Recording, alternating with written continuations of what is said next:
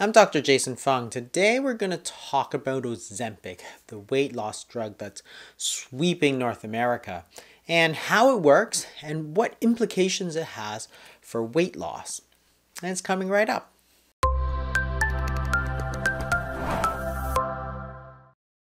Ozempic, which is the drug known as semaglutide, is part of a drug class called the GLP-1 agonist group, meaning that it stimulates a hormone called the glucagon-like peptide 1 receptor, or GLP-1. And this drug class was initially discovered in the saliva of the Gila monster. This drug class was actually approved in 2005 by the FDA. And there was some modest weight loss, about 5.5 pounds. So it wasn't great, but it was definitely there. Next came liraglutide, which could be taken once a day. And again, it was easier and it did have a little bit of weight loss, but it was really only about 8 to 10 pounds. So again, the drug companies continued to work on this molecule to make it even easier. So instead of a once a day injection, they created a once a week injection. And that became semaglutide, which became Ozempic, and at a higher dose is called Wegovy. The amount of weight loss was a bit of a revelation. In fact, the Step 1 study, which was published in the New England Journal of Medicine, showed that people could lose about 15% of their body weight and actually keep it off. So how does the drug work?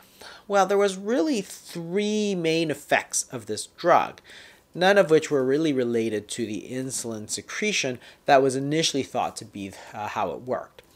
One is that it caused satiation, which means that when you ate, it made you full. One of the effects of this drug is to delay gastric emptying. So the stomach normally holds your food and mixes it up with stomach acid and then slowly releases it into the small intestines for digestion. If the stomach is very full, that is, you've eaten a lot, or the stomach simply isn't emptying, then you activate stretch receptors in the stomach, and that tells your brain that, hey, you're full, you shouldn't be eating anymore. The second major effect is that it causes satiety, which is the sensation of being full and not feeling hunger. And here, the effect is mainly in the brain.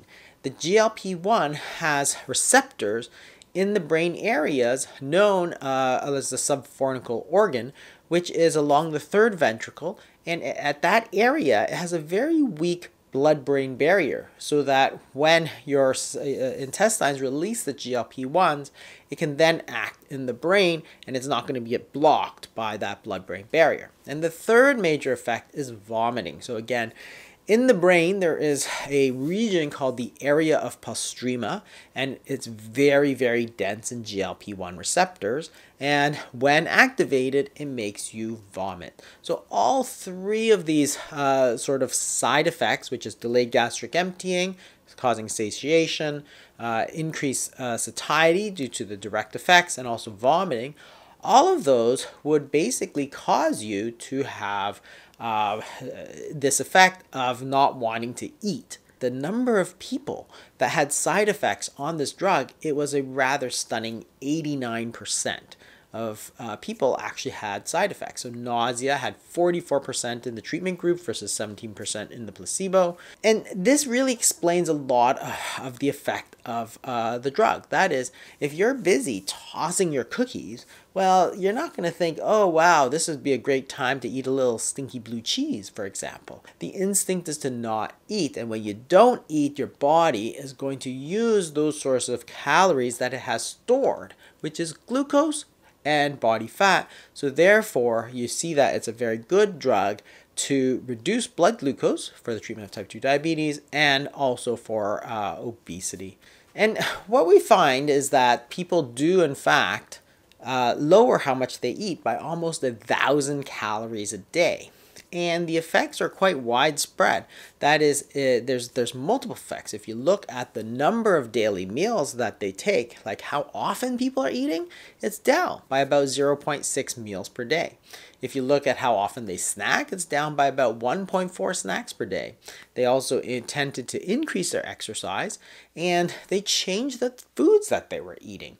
So if you're less hungry, then it's a lot easier to make those healthy choices. And you see this in this study that was done in 2023, where they found that they ate a lot more fruits and veggies and chicken and fish, and ate a lot less cookies, sugary drinks, and candy. And really, no matter what diet you think is effective, that's a good switch. People also ate out a lot less, 63% overall, with a whopping 73% decrease in fast food visits. After all, why would you want to spend money eating out if you don't even feel like eating? If you look across the macronutrients, that is the carbs, the proteins, and the fats, well, that's where you saw all of them decrease, but specifically in the carbohydrates the most, and also in the fat. So what does Ozempic really teach us about weight loss? Is it all about the calories? Is it just because of the calories? And the answer here is a definite no. You have to remember that there's lots of effects. There's decreased meal frequencies, decreased snacking, decreased carbohydrates, there's less eating out, less fast food. So you can't simply say that it's due to the less in calories. It could be any of those other effects. And you got to remember that Ozempic does not directly affect calorie intake. What it does is it controls the hunger, which then reduces the calories, which causes the weight loss. But because it controls the hunger, what you're doing is attacking the root cause of the problem. Because if you're really hungry and you simply eat fewer calories and you're still hungry, well, that's not a very sustainable situation, because then you're hungry all the time. And when you're hungry, you're going to want to snack, or you're going to eat more frequently, or you're going to make those bad choices. So really, Ozempic teaches us that it's really about controlling the hunger and not the calories. And we see this in other drugs too. You see this in nicotine, for example. It also is well known to reduce hunger. In fact, studies going back hundreds of years have shown that even native peoples had used tobacco as a way to cut down the hunger pangs. When you smoked, you simply didn't want to eat as much, and you see this effect in weight. Smokers, current smokers weigh less than former smokers, and you can actually track that effect. As they quit smoking, their weight starts to go up, because again, it's about controlling the hunger, which controls the calories. The question is then, what controls hunger? And some people think that hunger is really just about having no food in your stomach.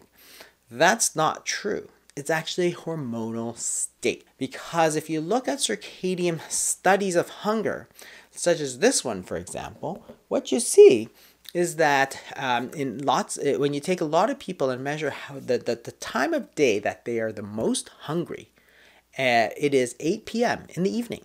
If you look at the time that they are least hungry, it is 8 a.m. in the morning. Yet 8 a.m. is the time of the day where you have gone the longest without food. Because it's not about the food in your stomach, it's about the hormones, which are telling you whether you should be hungry or not. You gotta focus on the hormones. As I talk about in the obesity code, obesity is really a hormonal imbalance, not a calorie imbalance, because it's the hormones that controls the calories. That is, if you think your problem is that you're eating too many calories, the solution is not to say eat less calories. Just like if you're alcoholic, the solution is not to say just, well, drink less alcohol. If you think you're eating too many calories, which is leading to weight gain, then you must ask the question, why? Why are you eating too many calories? There are also many different ways that you can activate these same receptors, the GLP-1s, and we're going to get into those in a separate video. I hope you'll stick around. Thanks for watching.